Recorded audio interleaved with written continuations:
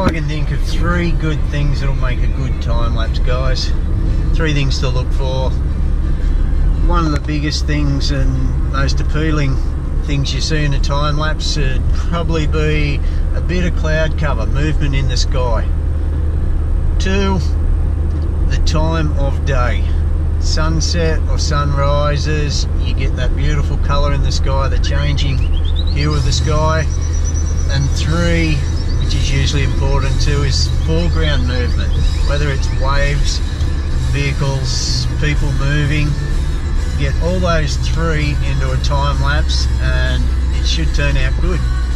Today we had none of that, it was shit.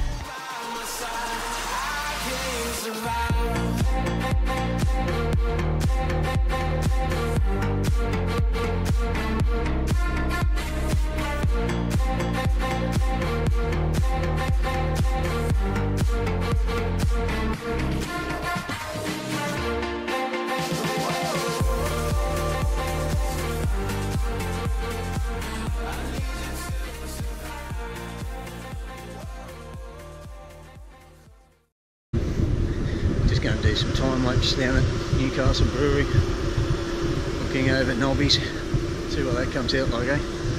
This is Newcastle Harbour. You can see the coal ships just over here.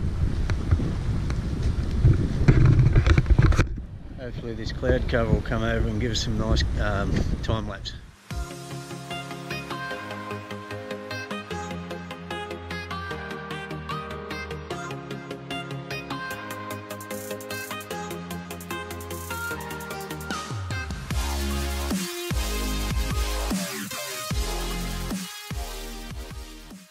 Well, that looks like it was a waste of time. Not much cloud movement at all. No, I think Nobby's was too far off into the distance.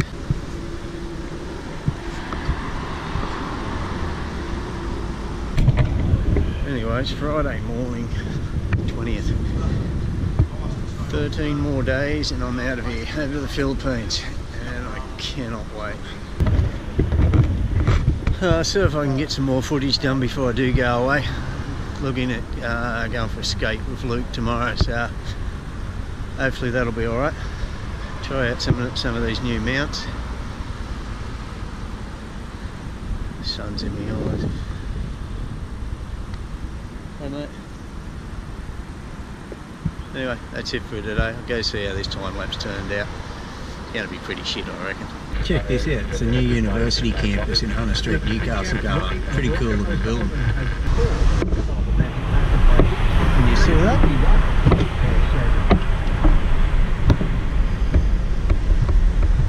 How awesome's that, eh?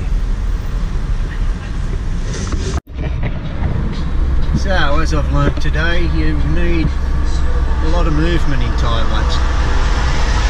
Good cloud cover that's moving, and other things that are moving in the foreground. Set it up today and there was very little cloud cover. It was off in the far distance and nothing else happening on the water. I was hoping for a coal ship to come in the harbour, but that never happened. Oh well, you live and learn. I would have been better off sticking the camera out this way. There's a little bit more cloud cover facing west, but I haven't even looked at it, so maybe it'll turn out okay after all, but could have been better. It did look better when I knocked off work. There was a little bit more cloud. By the time I'd get in there, got into Newcastle Harbour, the sun had rose too much and we lost a lot of the colour out of the sky, so next time. Yeah, so I just got back home now. Had a look at the time lapse and like I thought, it's garbage, so I'm about to head out to the gym now.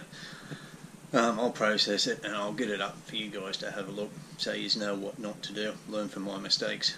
As I said earlier, it's always good to have a bit of cloud cover, good time of the day, sunrise, sunset, and some foreground movement. So if you can get all those 3 into a time lapse, it should turn out alright.